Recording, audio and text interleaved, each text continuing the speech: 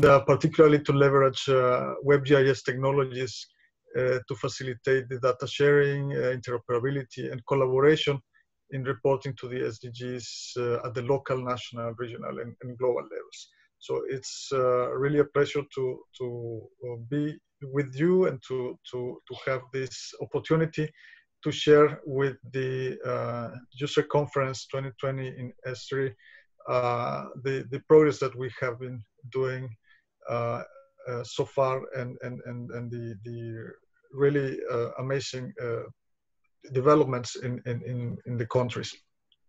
So a few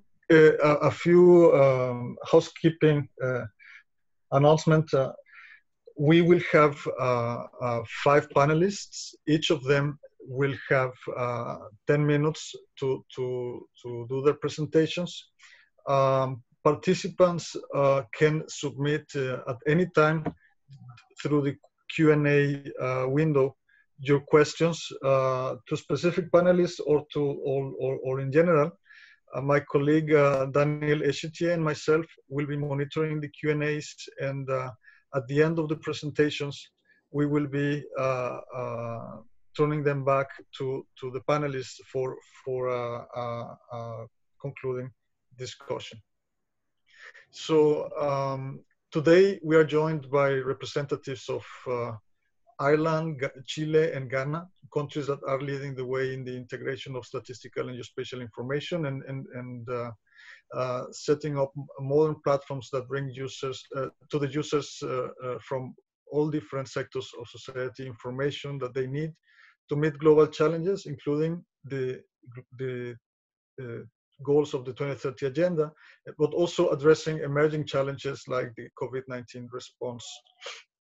So our panelists are from the United Nations Statistics Division, Greg Scott, who heads the Global Geospatial Information Management section, and where he leads the work of the Secretariat of the Committee of Experts on Global Geospatial Information Management, UNGGIM, and he will be introducing the Integrated Geospatial Information Framework. We will also have a presentation by Francesca Perucci, Chief of the Development Data and Outreach Branch, where she oversees the work of the Statistics Division on the Sustainable Development Goals, and she will present the vision, objectives, and roadmap of the Federated Information System for the SDGs, and how these efforts are now also addressing the demands for data in the context of the COVID-19 pandemic. We are privileged, as I said, to be joined by an incredible group of panelists representing the experiences of member states in Europe, Latin America, and Africa. We will start with a presentation by Hugh Mangan, Business and Marketing Manager at Ordnance Survey Ireland, who will be presenting how Ireland's National Mapping Agency collaborated to support the national response to the COVID-19 crisis. Next, we will have a presentation by Macarena Perez, who is the Executive Secretary of the Chilean National System for the Coordination of Territorial Information, and she will be presenting the experiences in the country regarding the integration of statistical and geospatial information. And we will conclude with a presentation by Omar Seidu, Head of Demographic Statistics and SDG Coordinator at Ghana Statistical Service, where he coordinates data for monitoring the Sustainable Development Goals.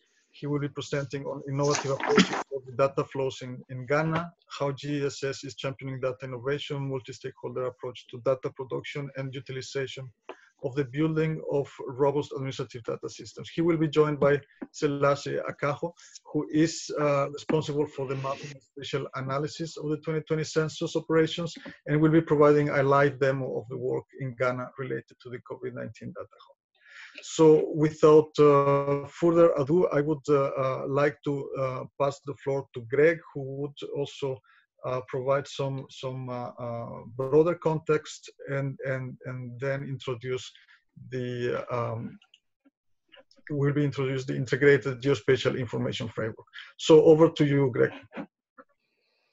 Thank you, Luis. Welcome everyone. Welcome to our ESRI UC 2020 virtual webinar.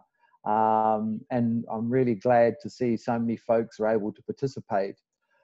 As Luis mentioned, I'm just going to give a bit of an overview of the work that the topics we're going to cover today, and hopefully you can now see my screen, but certainly in the context of our presenters that we have with us today, is going to cover a number of elements. We will talk about data hubs, SDG, open SDG data hubs. And I guess and Jack spoke about this yesterday, as he has in the past, about how we start to integrate more our information and sharing our data and our knowledge. In that context, we will also talk about what we eloquently call the FIS for SDGs, the Federated Information System for the SDGs, and as SDG data hubs, how they are evolving in our national to global community. And we will also touch on a really important component of that is then moving towards responding to the COVID-19 pandemic, and in the context of not only data hubs, but also dashboards and the importance of the availability of dashboards. And so it's really about how we evolve this data ecosystem more into a system of systems approach. And this is something that we've been talking about within the UN Statistics Division, as we've evolved the idea of data hubs and the Federated Information System for the SDGs over the last couple of years. And my panelist colleagues will talk about all of these in the next hour or so, so I won't dwell on that too much. What I would like to talk a little bit about is this ecosystem and how we evolve our data and our information to a more integrated system of systems approach. And so with the context that we've seen just recently, we've been, as many, I know many of you in the world have been seeing, a number of webinars and virtual seminars in assisting countries to think how they respond to COVID-19. And we've been doing the same, particularly with some of the developing countries and developing regions. And what we've seen is that, and even in the media, that geospatial information is, as an enabling technology, has been at the heart of these many numerous visualizations and information dashboards that have been established around the world.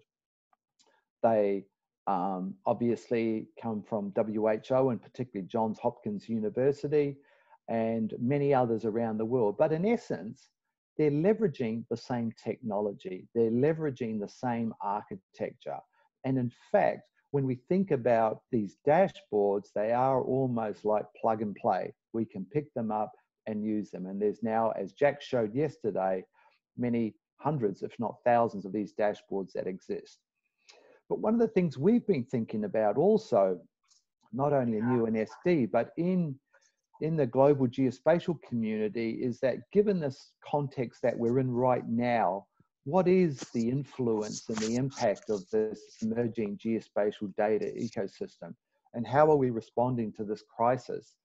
And in such a way where we could be more structured and strategic on how we do that, rather than being so reactive as we do with disasters and events, is that the context of COVID is that it's not a locality or a region or a country or an administrative area or a city that might be looking at an earthquake or a cyclone or a flood or a wildfire or a bushfire, but it's the world addressing one issue.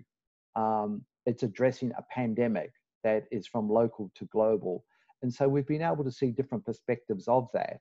And so I'd want to spend a little bit of time now just talking through a bit of work that UNGGIM has been building over the last couple of years, is the Integrated Geospatial Information Framework, and particularly its 9 strategic pathways, and how these pathways and what we term as a more modern version of an SDI can provide some of the components that are required to respond to COVID-19, including leadership and governance and data and technology requirements. So I will not go into this integrated geospatial information framework in detail. I'm not going to do that. Time doesn't permit that. There's a web link there for all of you to see on our website. all of the documentation and process on the IGIF as it's evolving at the moment. So I will not go into that into detail, but suffice to say, it is built into 3 parts, and the overarching framework is very high level, and it's very much looking at how we can strengthen geospatial information across and within countries, and how we can cultivate change and leadership and take steps to build capacity and capability across countries. The framework itself is very much that. It is a strategic framework. It has a vision, it has mission, it has drivers, principles, goals, and pathways. And I will focus on the pathways a little bit. But in essence, this really goes from, I guess, the idea that at the very top, you have a vision of where you want to be. The mission is the enabling means for you to get there. And then countries have drivers that are global, such as the SDGs, down to very local in terms of national agendas, national priorities, e-government, e-commerce, transformation programs, etc. Importantly, the 7 principles provide us with the compass on how we implement the framework, and the 8 goals really provide us a future state of where countries wish to be in building capacity and capability and decision making into the future. So that's just a quick overview of the strategic objectives here. Now, I'll just spend a few more minutes here, and this is primarily the rest of my very short presentation is on these strategic pathways.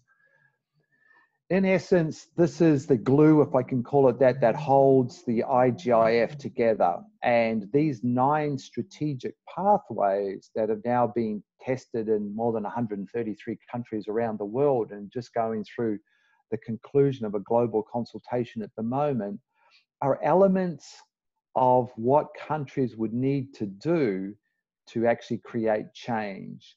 And they're aligned in 3 different segments, if I can call it that, or areas of influence or pillars. One being governance, the second technology, and the third people. Kind of obvious, I guess, when you look at it.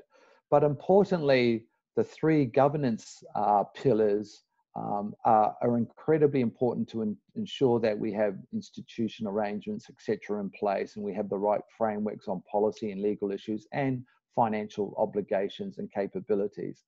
The bottom 3 are very much around the people side, how we develop partnerships from local to international, build capacity, education, how we communicate and engage beyond our own communities.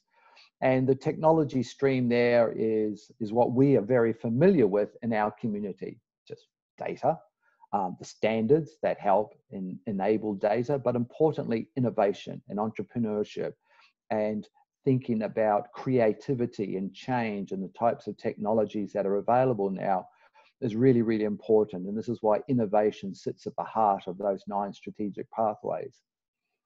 So what does this mean in terms of COVID?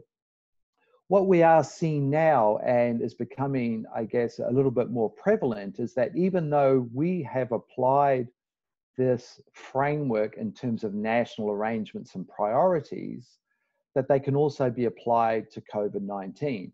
So, for example, in the webinars that we've been providing over the last 2 months or so, and by way of example, they've occurred in the Americas region, the Latin America, Africa, Asia Pacific, and certainly capturing the needs of developing countries. Very quickly, if we just think about COVID and we think about governance in the time of crisis is really important. We need to understand what the leadership is, what the institutional arrangements are, and also the roles and responsibilities. When we think about legal and policy, this is really important in covering the issues with data privacy, with use, with contact tracing, the benefits, the positives, the negatives that come with that, and the implications around the use of data, particularly new data.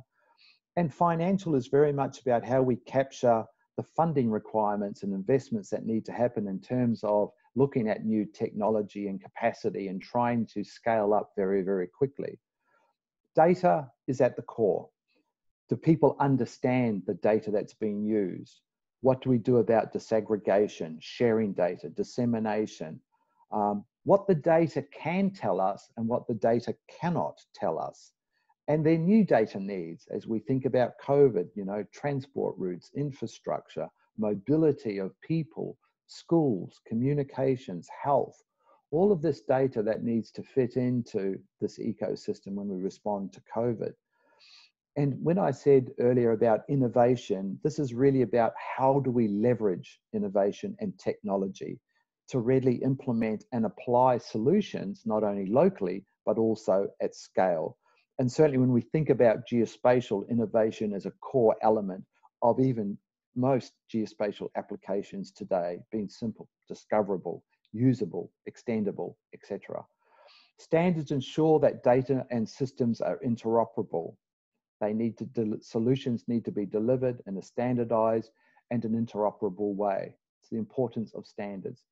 Partnerships and strategic alliances are critical in responding to such dynamic events. It's at all levels. It's government, it's industry, it's the private sector, it's local governments, it's cities and mayors and councils. And so how we have partnerships in that area is vitally important. As is capacity and education, helping stakeholders to develop their knowledge and skills in geostatistical analysis and modeling and other areas to build capacity and capability. And finally, communication and education and engagement. And this is really, I guess, a key focus of today when we see what the results are. It's about growing awareness and understanding. We need to communicate limitations on data, the assumptions on models and the analysis, how we communicate the right messages and do it in a way that's effective. And certainly when we look at the billions of hits that have come through the Johns Hopkins dashboard, that's a real valid example of such education, engagement and communication.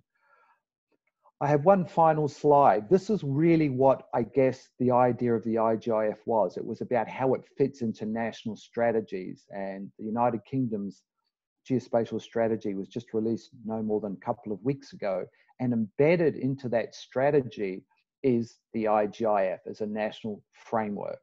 Importantly, that framework can be applied to all circumstances and in all situations. And I think that's an important element as we think going forward, and as we listen to some of our presentations in the next few minutes, is going to be vitally important.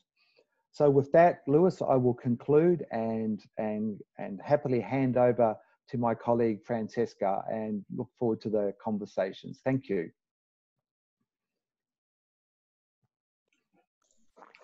Thank you, Greg. Francesca, please go ahead.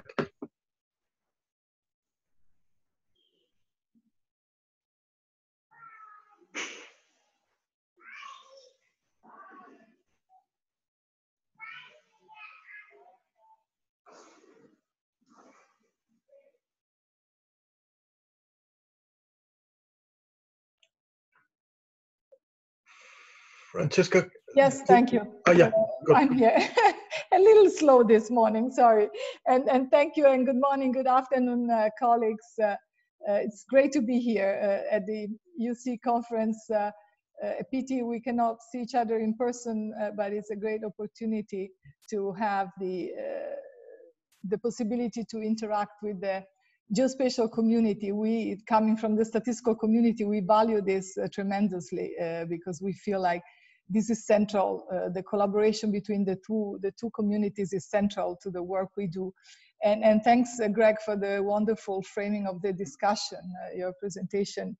As you mentioned, the Federated Information Systems for the SDG is one important initiative that we were able to undertake with our partners, ESRI, over the last couple of years, and has proved quite successful in linking and making the use of geospatial information, making the best use of geospatial information for implementing the 2030 agenda. So I'd like to start from reminding ourselves what we're dealing with, the unprecedented amount of data that is required for the implementation of the agenda and for the review of progress. So what we really faced over the process is the bringing the national reporting sort of to the top of what we do and to the center of what we do.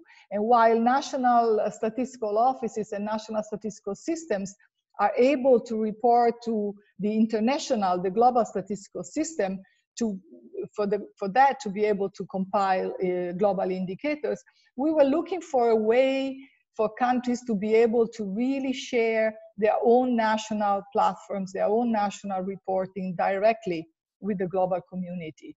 And so we're looking really to keep the focus on what countries are doing with their own national reporting and local reporting and subnational mechanisms.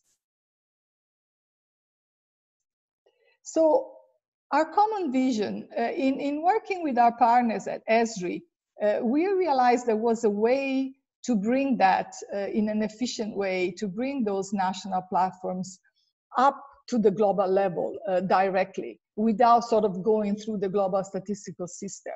So the vision was about a global network of national SDG hubs that would be linked to what we have at the UN, which is an SDG global hub.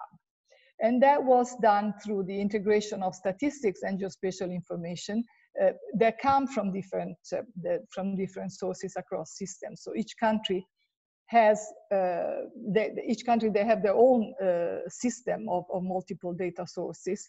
And the system allows us for a better,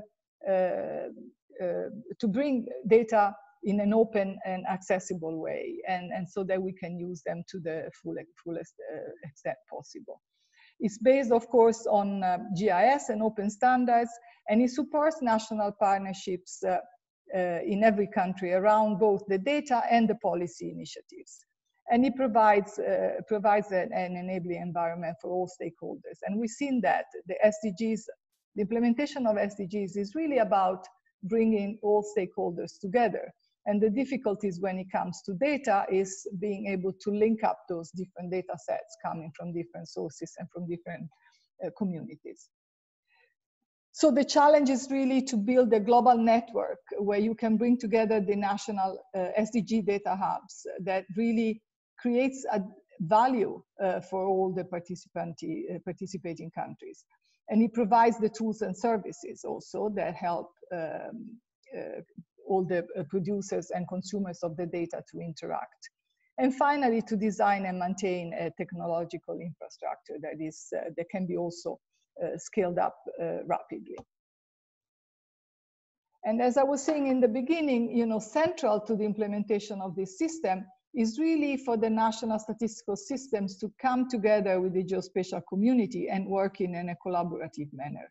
So what we see in the experience of countries that have been successful in doing so, that's really where you see this process taking place in the more effective way. So the challenge we're dealing with is really that there is not one single data set or one single database where you can find data for SDGs. SDGs, as I was saying earlier, they require an unprecedented amount of data, but also they require data coming from multiple sources. Indicators are very different. They come from administrative data sources. They are qualitative data, qualitative information, information on implementation of policies and regulations. There's a wide variety of data sets. So these databases tend to proliferate within each of the sectors and across different organizations. And of course, every country, they have their own system. Several countries and agencies and international agencies have developed their platforms for SDGs, both for data collection and reporting. And in general, since the beginning, since 2015, these have really been developed independently.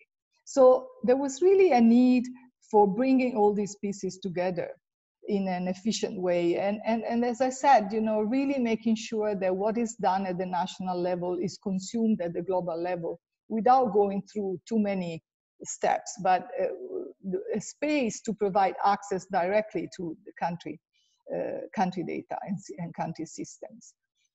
So the difficulties is that all these data sets and the wealth of data that we see today, you know, they have different needs and capabilities, and they serve different constituencies, different target audiences. They follow these different protocols, technologies, and standards.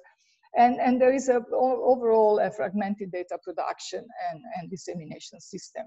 So what we've seen over the last few years, and this is an area that has evolved really very rapidly, the development of policies and tools for data interoperability to really create a culture of open data where data sets are interoperable and the different communities can work together to really make the best use of the available data and the available tools. And we've seen this happening even within the formal intergovernmental process where the UN Statistical Commission, where the statistical offices come together, the chief statisticians around the world come together. At that level, also the open data practices and new tools for the interoperability of different data sets have become very prominent, and there's been a process for the development of guidelines and policy recommendations in that area. So a lot is going on, and the field is evolving very rapidly. Sorry. So this is where we have been able to develop in partnership with ESRI. We have an UN SDG data hub that Greg was alluding at earlier, where we bring together country data hubs, our own products. You see in the smaller screenshots, you see what we can offer in the UN SDG data hub in terms of products to pull together the data that we have available in the global SDG indicator database. And the smaller screenshot at the bottom of the slide is the cover of our annual report, which is informed by the global SDG indicators. Those are the indicators compiled at the global level through the international statistical system, the international agencies. But this also brings together national data hubs. And that's the important element here, that you can access directly data hubs that are prepared and developed by national and statistical and geospatial systems. So these are the countries that have already started to set up their own SDG data hub, and you have quite a long list. And on the right side of the slide, you see some examples of what their own national platforms look like. And there's been tremendous progress in this area, with countries being able to produce more increasingly more sophisticated and very useful and rich data platforms that are geospatially enabled. And of course, this needs to be scaled up. And as Greg was saying, you know, the demand for data has never been as urgent and high as now. With the COVID-19 pandemic has highlighted the importance of data. There is a tremendous appetite, and national statistical systems have really stepped up in addressing the increased demand with new tools and new initiatives. And we see that around the world, you know, in all regions of the world. And we see this as an opportunity, as sad as it is that it took a pandemic to show how important data are for policy making. But we would like to really build on this momentum and expand this and make this available to the largest number of countries as possible.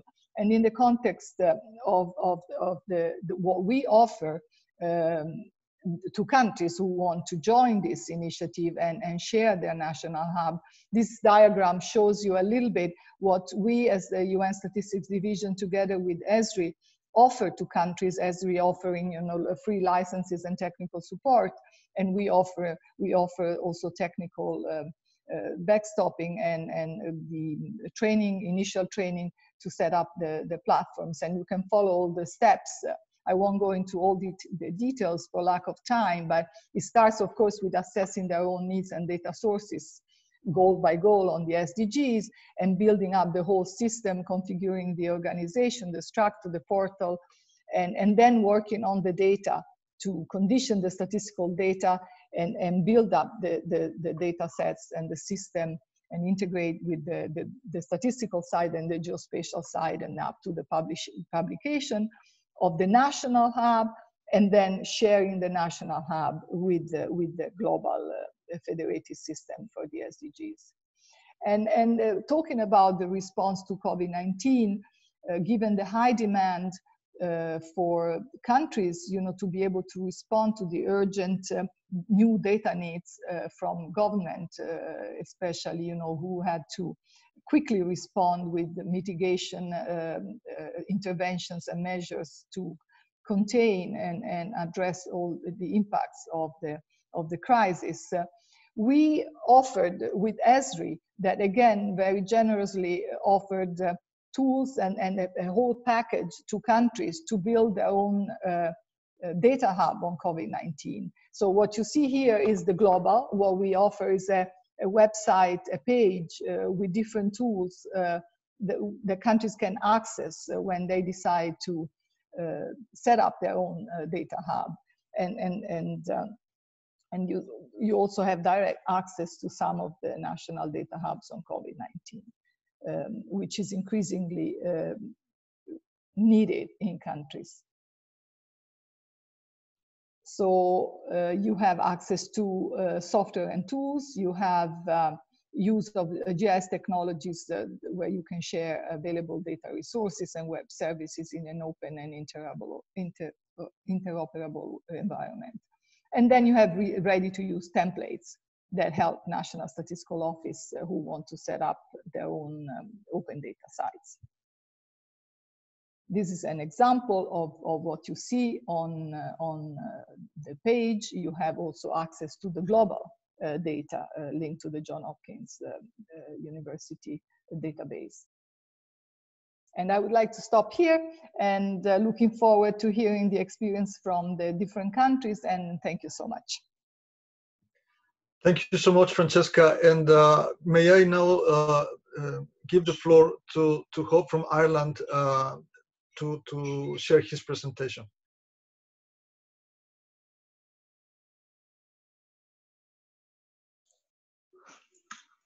Hello, everyone. I hope you can see my presentation. So this is a story of how Ordnance Survey in Ireland was involved in a collaborative effort to respond to the COVID emergency.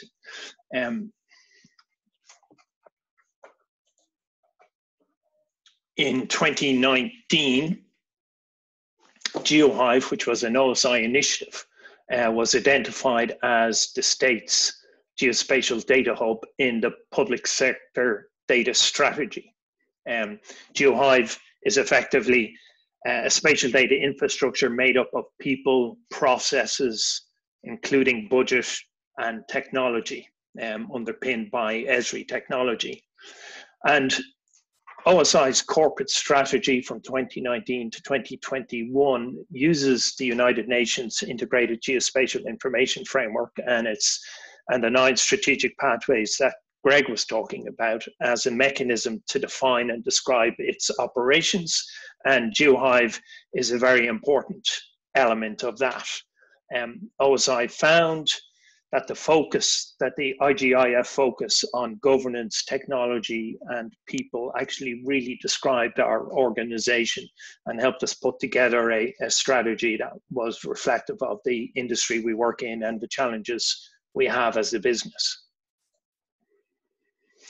In Ireland, the Department of Communications, Climate Action and Environment has overall responsibility for reporting on Ireland's progress towards meeting our national SDG targets. And GeoHive was launched as Ireland's official Sustainable Development Goal data hub at the European Forum for Geography and Statistics in 2017, underpinned by a geostatistical collaboration between Ordnance Survey Ireland and the Statistics Office in Ireland, the Central Statistics Office. And The UN SDG Data Hub is a place where interested parties can come and openly access data, visualize that data, download it, and access APIs. And that whole infrastructure is underpinned by an Ordnance Survey Ireland Central Statistics Office, an ESRI Ireland data governance team, which meets and holds regular meetings in relation to the management of the data and the management of the data hub. And that was all in place throughout 2017, 2018, and 2019. And then COVID hit earlier this year. And a decision was made in Ordnance Survey Ireland and the CSO to ask the SDG group to create a COVID infrastructure. And the group expanded to include AERO, which is an All-Ireland Research Institute based out of one of our universities, and our Department of Housing Planning and Local Government. AERO were responsible for data handling and spatial analytics, and our Department of Housing Planning and Local Government were a key actor in the local authority space, where a lot of the frontline interventions were actually managed at a country level. So the purpose of that GeoHive COVID group was to coordinate the technical data and policy and financial activities related to providing key data and tools back to the state, so that data could help inform Ireland's response to the COVID outbreak. And I guess the vision was, well, we all believed that accurate and timely data, statistical and geography data, had a part to play in our response.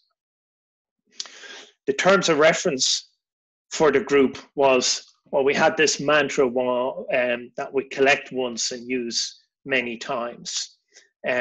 So we spent a lot of time making sure to find data and make that data available.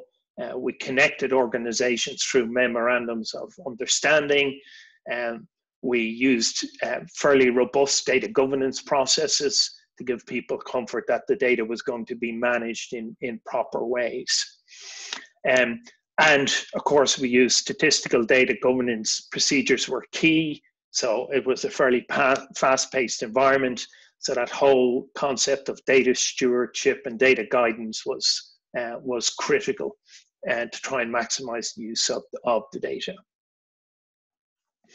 So the group itself, what has it established? So it's established a response platform that has public-private collaboration on it and public-private users on it, with secure virtual data hubs. It is managed a geostatistical data governance subgroup and forum that is still meeting on a weekly basis and managing all of the data and the governance of that data. And then it is, of course, set up a technical infrastructure based on ESRI technology to actually deliver out the apps. The graphic at the end of this slide very briefly shows you what the data ecosystem looked like. So on the left-hand side, you had all of the various health data sources. They were coming into the Central Statistics Office and their data center, and between the CSO and the National Pandemic Modeling team, they were providing feeds into the GeoHive COVID data hub, and that data hub was producing apps, dashboards, reports, and analysis. And I'll just take you through a look at some of those actually dashboards. So you may recognize this. Examples of it have been seen the world over, but this was our first publicly available health surveillance monitor. It was updated daily and had significant number of users on it. That was a publicly available dashboard. That external dashboard was supported by an internal only dashboard for the National Public Health Emergency Team and the Chief Medical Officer team. And again, this was updated daily. It had significant, more sensitive data on this and had over 80 national team members accessing the service on a day-to-day basis. Our first public dashboard eventually gave way to a new data hub, which is being updated on updated daily, peaked at over 15,000 hits per day, with an average of 10,000 hits per day. I have a few screenshots of that if they'll come up. So that's a look at the data hub there. Now, interestingly, for the first time, the public got a look at this data hub. They got a look at the cumulative cases to date across Ireland by an electrical division area. So figures are based on 3,400 electoral divisions. And the underlying data that fed that came from the Health Protection Surveillance Centre. They operate a computerized infectious disease reporting database, and the data in that was geocoded by the Health Intelligence Unit in our Health Service Executive, and then that fed into the mapping, which is now publicly available. Some of the other initiatives we were able to stand up, as I mentioned, the department with responsibility for local authorities was a key member of the group, and they stood up a community call initiative, which engaged with voluntary sector to provide services out to vulnerable members of the community, or members of the community who were cocooning. So they used voluntary and charity organizations across the country to take calls and provide services out to members of the community. That was hugely successful. We also set up a pavement width, a public transport and a retail locations app, whereby we were showing the average width of pavements in order that town and city planners might have a better understanding of how they might plan social distancing measures across their responsible areas.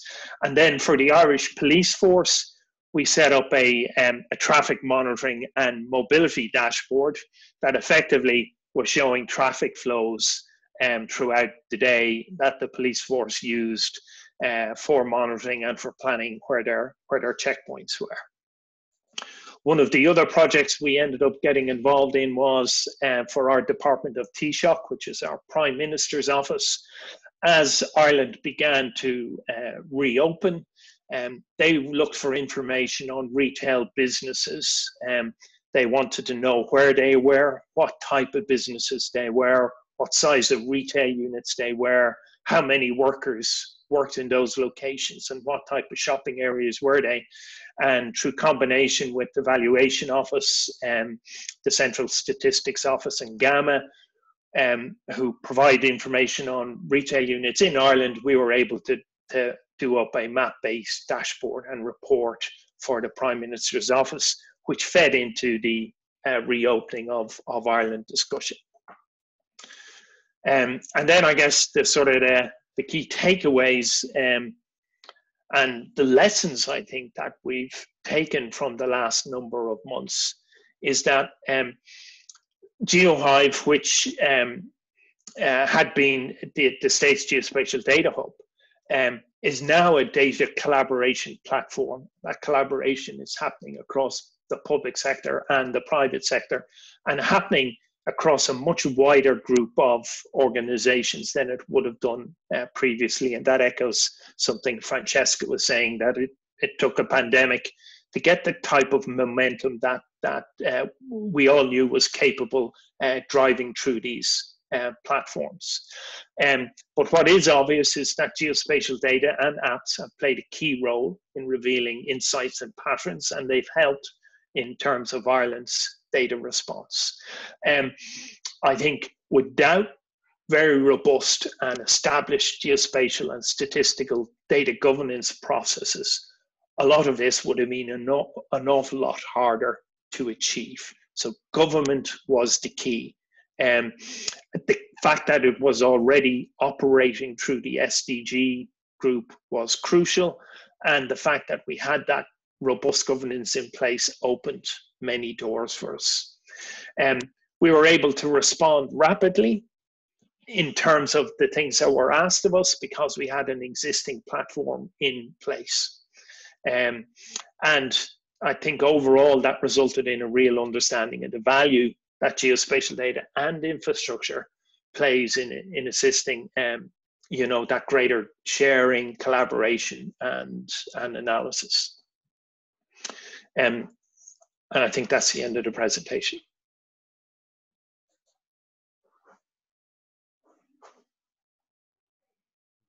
Thank you for this very interesting presentation, and in particular that last slide, which is tremendously important for the discussion. We are collecting questions. Again, please, to everybody in the audience, feel free to send your questions through the Q&A. We are running a little bit short of time, so I will just pass it over to Macarena. Welcome, Macarena, and we will be collecting questions for a discussion at the very end. The floor is you, Macarena. Thank you so much. Okay, hello everyone. Can you listen me well? Yeah? Loud and clear, very good, thank you. Okay. Buenos días a todos los presentes. Good morning to everyone. From Santiago in Chile. I'm going to only use the time that Greg told me is 8 minutes. I think I have, so I'm going to be very short and try to be very quick and very quickly in the ideas that we have. I'm going to share my screen. It's supposed to work. Okay. It is okay? Yes, we see your screen now. Okay. So, as Greg said, a little bit of presentation. I'm in charge of the national system of coordination of territorial information in my country. What today it will be like an SDI. We are trying for a lot of years to have that meaning, and I think that today, because all this emergency, we are in a very good place to position the name of SDI and the importance to have data, to have information, and to work in a coordinated way. So we are very excited.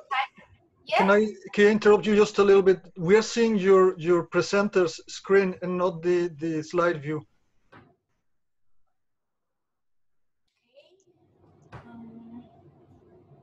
Okay, I'm going to.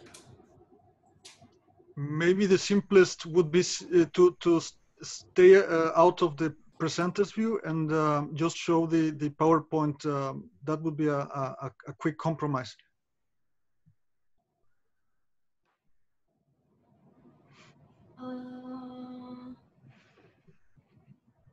Maybe there? No? Nothing?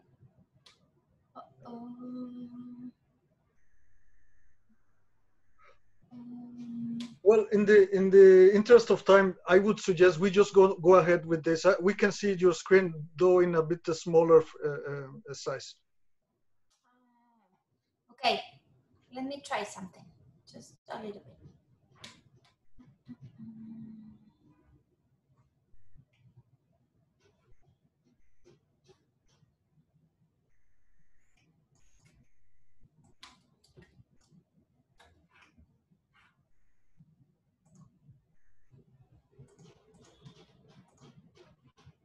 And there? No, we still see the small screen. But go ahead. I would say just go ahead, and we will look at the presenter's view. Sorry, I don't know how to change that.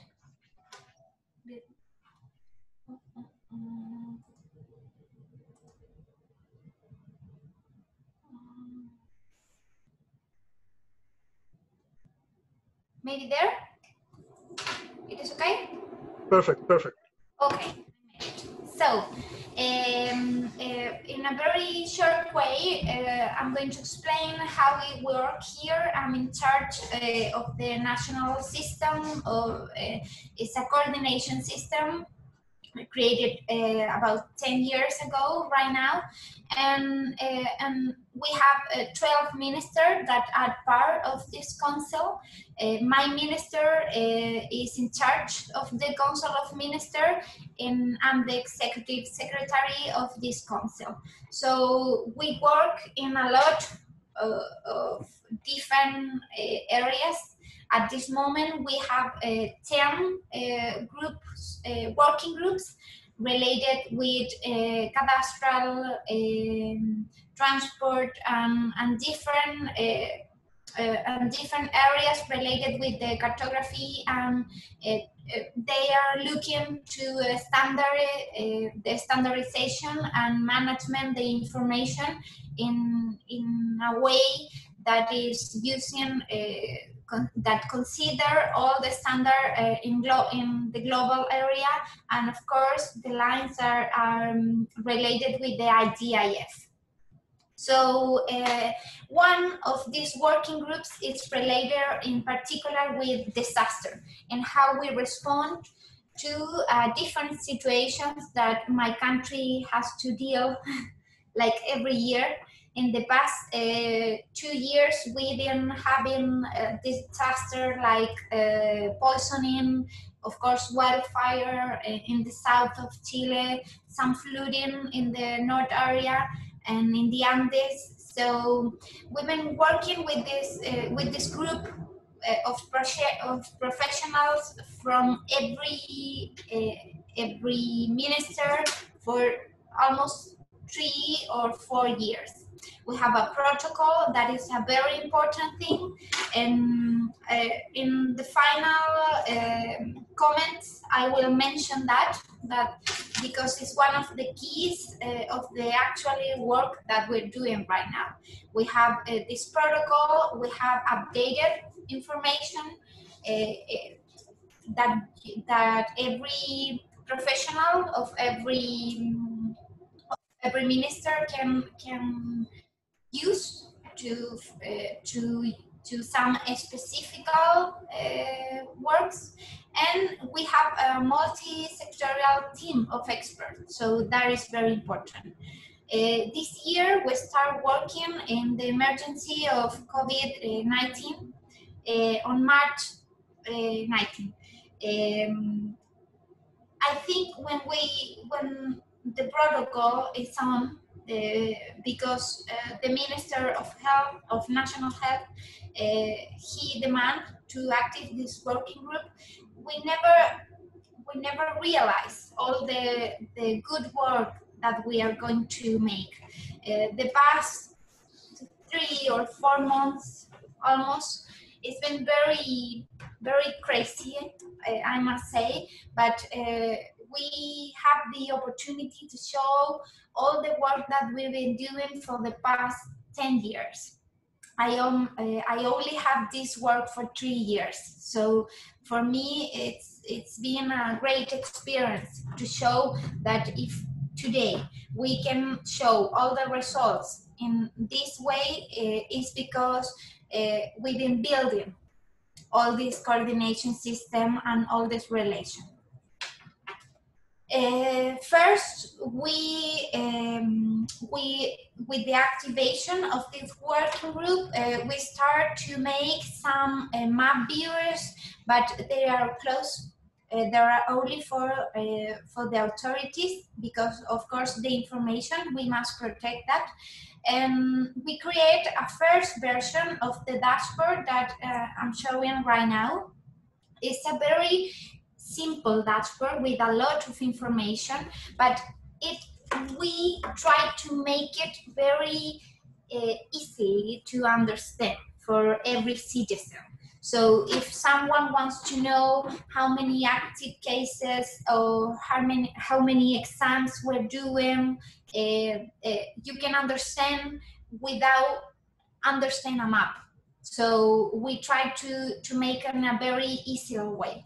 To create this dashboard, we work with journalists, designer, of course, my team, and we made it public. Last week, I have the opportunity right now to show the new version of the dashboard that we start showing on April 22. Last Friday, my minister and the Minister of Health in national TV, they released the new version of the dashboard. That is the one that I'm showing. I'm going to show you. I hope it works. It's supposed to. So the information that we present in this dashboard, we have to update every day. We are using the official data from the Minister of Health. So we're working with that data. We have to process, of course, and show the results in this kind of way. In this dashboard, in the first view, you can see the whole country, the active cases. You can select different regions.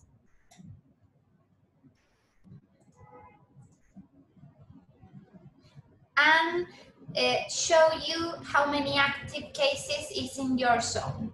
A big upgrade that we made in this version is related with the scale of information. So, for example, we start to work with some information that it wasn't public until last week. That is very important because all the local authorities are using that information that right now that is related with the cases. In this area, for example, this is a country in the south of Chile, a capital country of this region. You can see all the areas that are actually in quarantine. As you know, at this moment, a lot of my country is under quarantine. You can see the active cases in the past 14 days, and you can select the information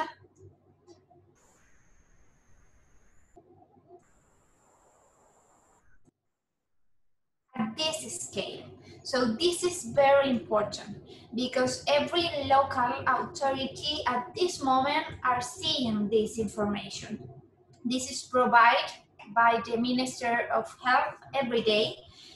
For us, it's been a really big challenge to show at this scale this kind of information and still protect the data and understand that to release this kind of information is not to scare people, it's to understand better how is it working and how is it going. Yesterday, I was talking with someone, a professional from the Minister of Health, and they told us we have to learn to live with this because probably this information is going to stay here for a very long time. So I think this is very important. As citizens, we are going to have we have to live with this kind of information, how to deal with this information. So finally, I just want to say some very important things related first with some topics that Greg told us about the IDIF. I think some points are very important for us. The governance is one of the key. All this information, it couldn't be public at this moment if we don't have all the protocols that we already have. We've been working in that kind of protocol for years. So at this moment, we have all the coordination with different ministers. So we've been building these protocols to act at this moment. And second of all, I want to say all the communication pathway.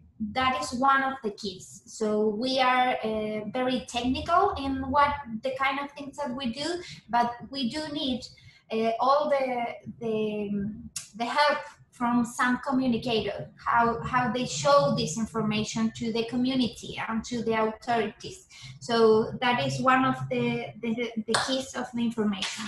Today, we have, at this moment, 900,000 visits to our dashboard, so that is very successful for us. A lot of responsibility, but we are very thankful for the opportunity to show this work, to show the importance of the geospatial information to make decisions. I want to thank ESRI for all the support to make this platform. They are able every day, and every morning, Sunday, Wednesday, every day at night. We have a lot of questions, and they are here to help us. So that it's all, because they are telling me I should stop. Thank you very much to all. I hope you stay safe.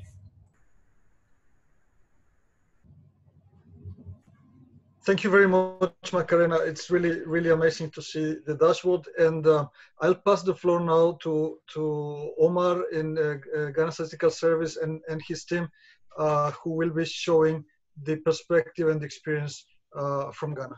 Over to you.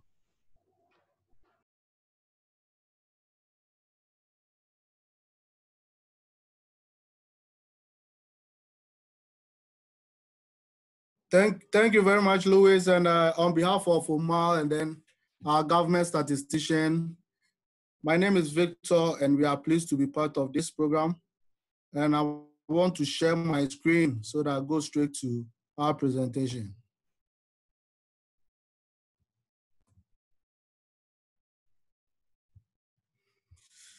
I hope you can see my screen.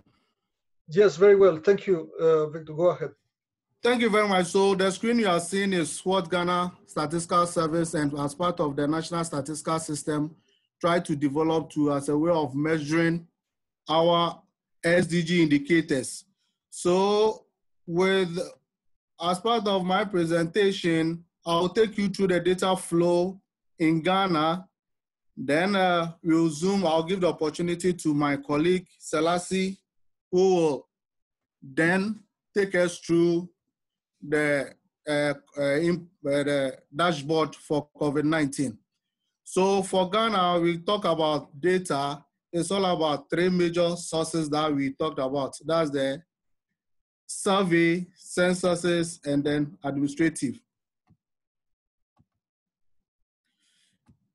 So for Ghana, we have administrative system where we normally run, and it's decentralized, where we run from the ministry. Victor, are you intending to share your PowerPoint presentation? Because we are seeing your browser. Can you see my slides? No, not yet.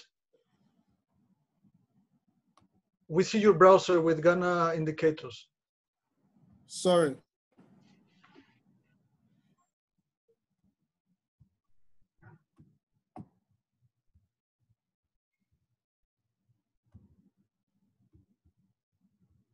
Can you see? Here we go.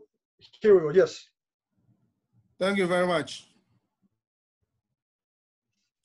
So, as I said, Ghana ran through other sources of data where we talked about survey, census, administrative.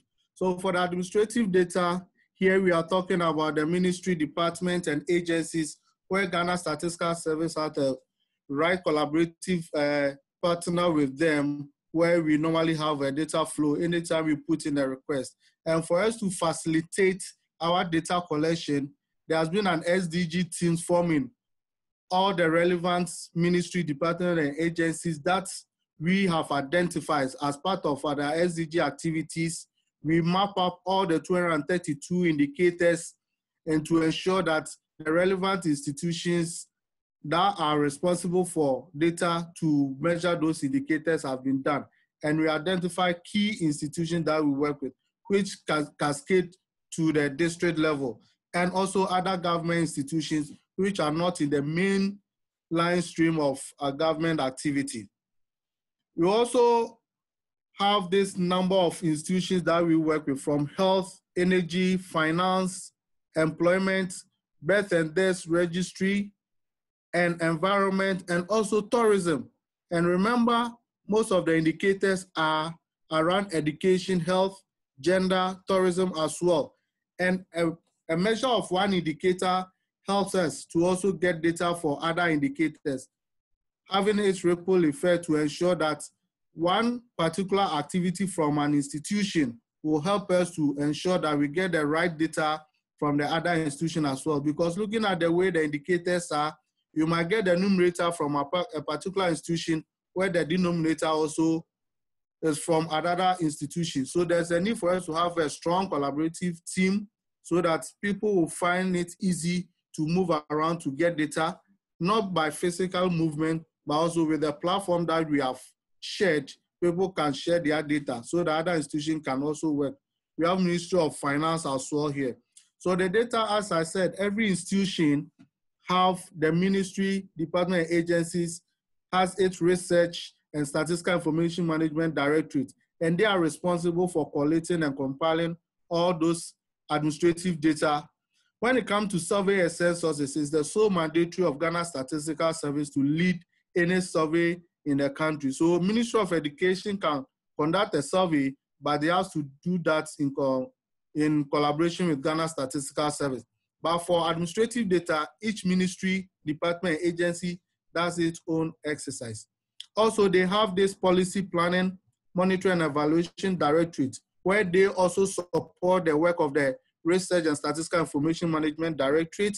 And by so doing, they have a strong team that builds a strong administrative data system in their various offices. So each of these directorates compile their official data as part of the services they render to the public.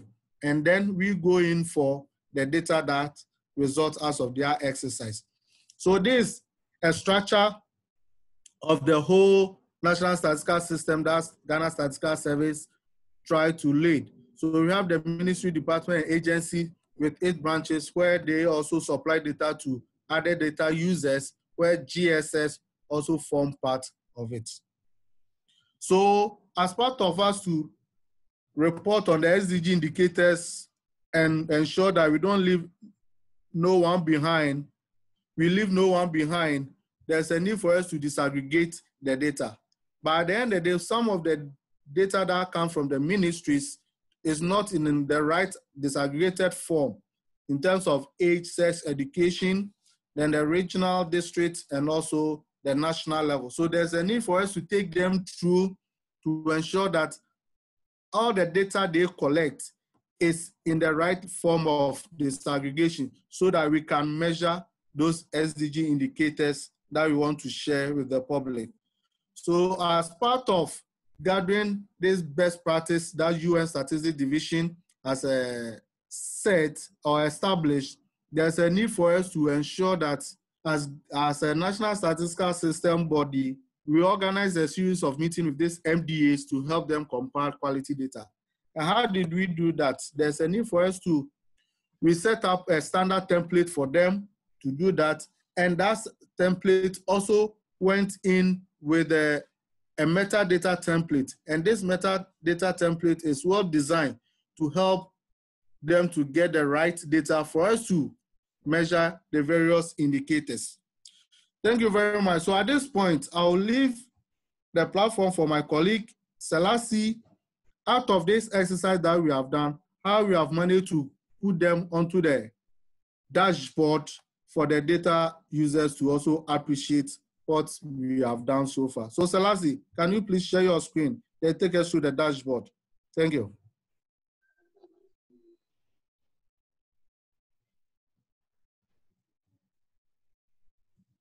Hello everyone.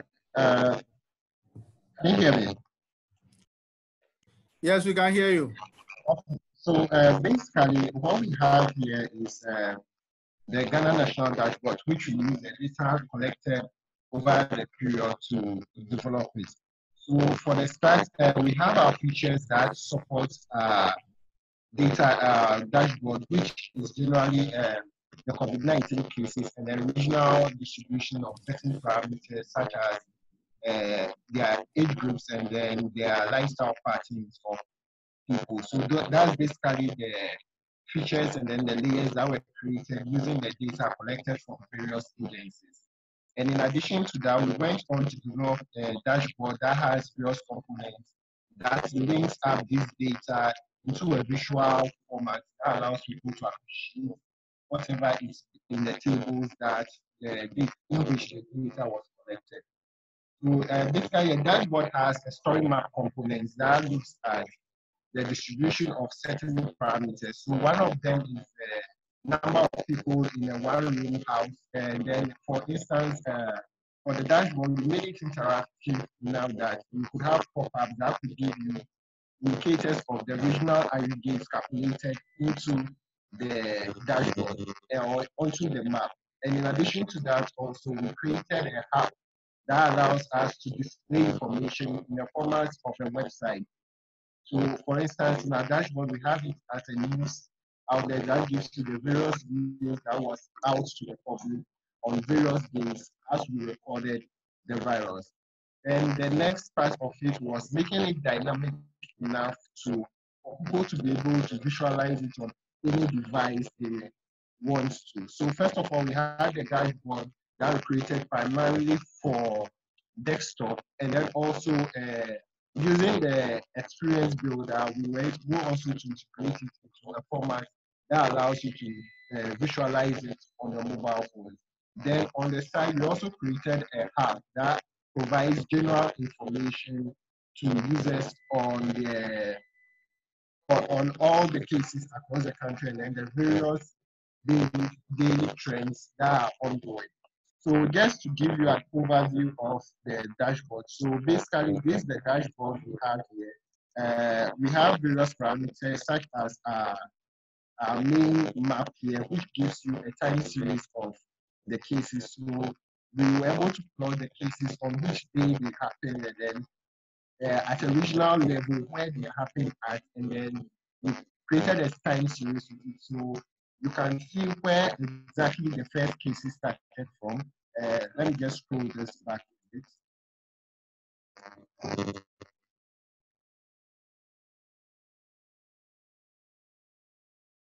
And then you can see the progression of the cases as time went on.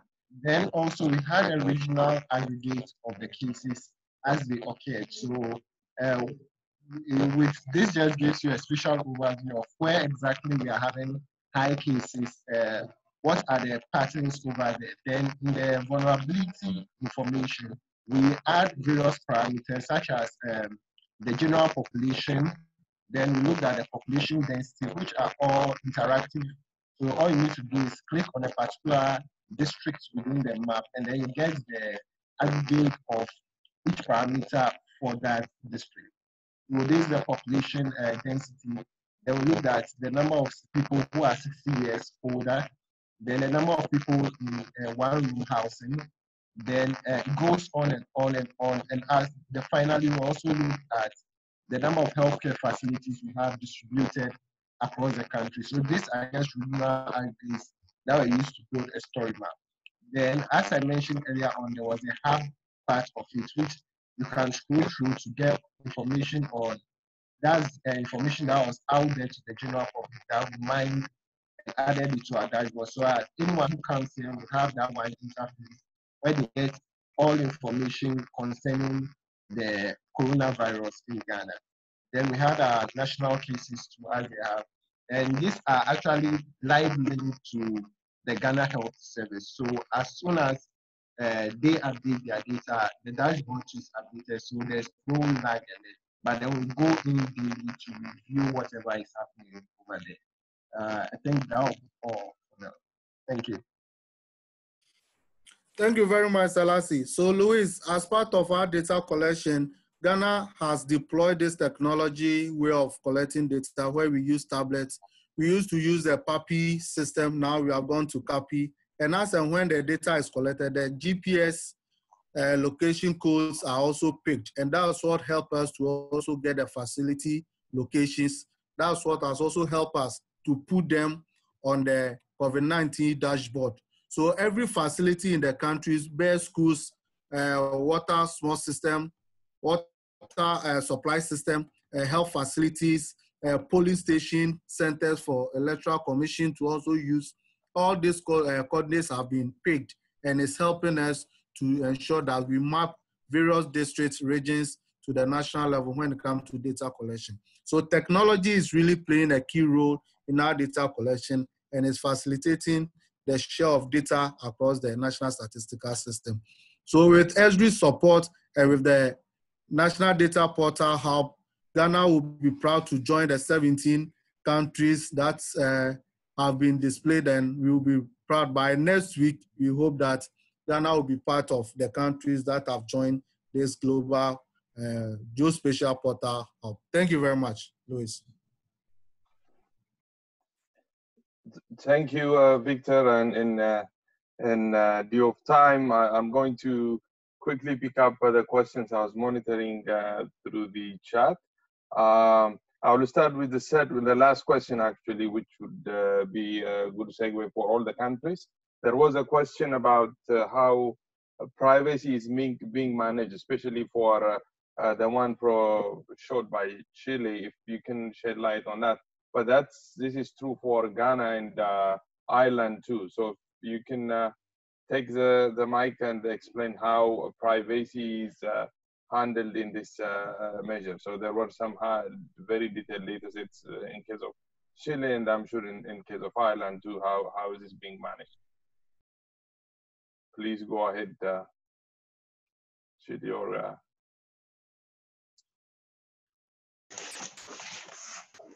Sorry, Lewis, it's Hugh here from Ireland. Sorry, can you repeat the question in relation to how data was being managed? In relation to privacy, the individual privacy on the data sets. Yes, okay. Yeah. Yes, yeah. So, yeah, I explained how in Ireland we have a postcode that uniquely identifies every building. The health service executive, that's our our Department of Health, when they are testing members of the public, they will record that information, so they will accurately record somebody's address. But in terms of the information that we were publishing, we never saw that detailed information. That detailed information stayed at source, and we only ever saw aggregated information. So information that had been aggregated upwards to the geographies that I spoke about, which were the electoral districts. So from a privacy perspective, none of the data that was shared risked people's privacy. Although accurate data was captured, it was captured at source where it was needed between the patient and their healthcare provider, but that accurate data wasn't shared anywhere beyond that. So does that answer the question? Thank you very much. Yes, Macarena, if you have an intervention, maybe 30 seconds or so.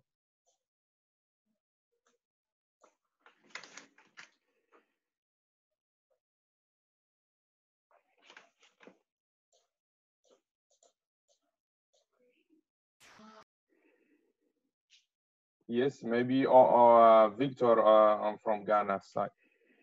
So thank you very much. So our situation is also like what my colleague Logan also said. We don't publish individual data to the public. So anytime we want to publish data, it's always in the aggregated form.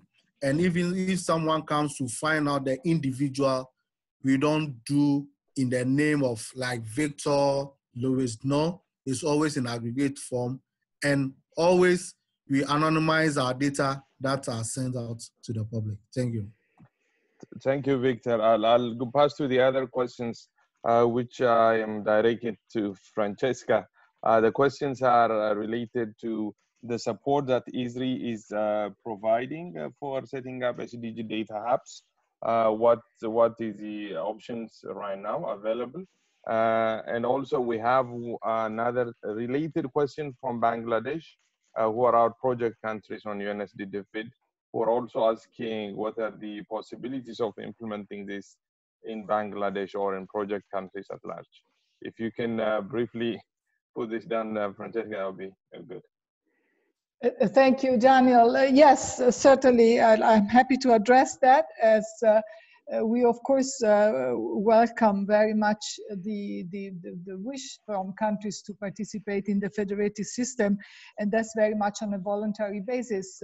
Countries who want to become part of the initiative are welcome to do so, and ESRI has established a whole system to support countries. The developing countries will get the free licenses to join, and we provide the technical support in collaboration with ESRI, both from the geospatial side and the statistical side, and we can follow up bilaterally with those who are interested. We normally have an initial conversation where we explore the way forward and set up the next steps. So welcome to get in touch with those who are interested. The question on the DFID project countries, we normally sort of try and integrate all our activities from the division.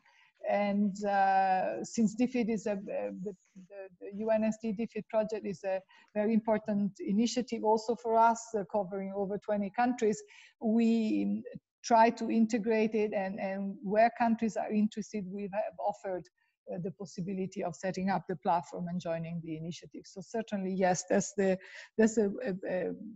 way to go. To make the best use of also all resources that are available and integrating those projects. Thank you, Francesca. Over to you, Daniel. Thank you. Thank you. So the last question is purely administrative, so I'll answer it. There was a question about the availability of recording of this webinar. We will do so. We'll record the webinar. It's already recorded, and also presentations will be available. So we'll send out an email tomorrow on the details of getting to the recording and the details of the presentation. That's it. If you have additional questions, you can also send it by email, but I'll pass it to Luis to finalize it. Thank you.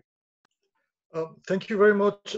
Before concluding, I just want to have an opportunity to open the floor for any concluding remarks from Greg or any of the other panelists. If you think you would like to share any final thought in a very briefly, because we are running way beyond time.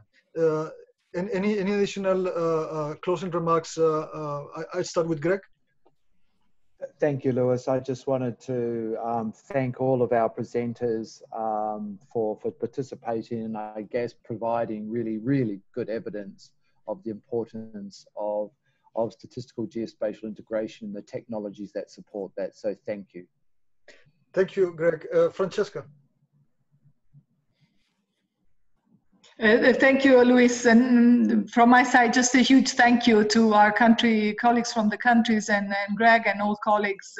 This has been really a very interesting discussion, and I look forward to getting in touch with countries who want to join our initiatives, of course. Thank you so much. Thank you, Hug.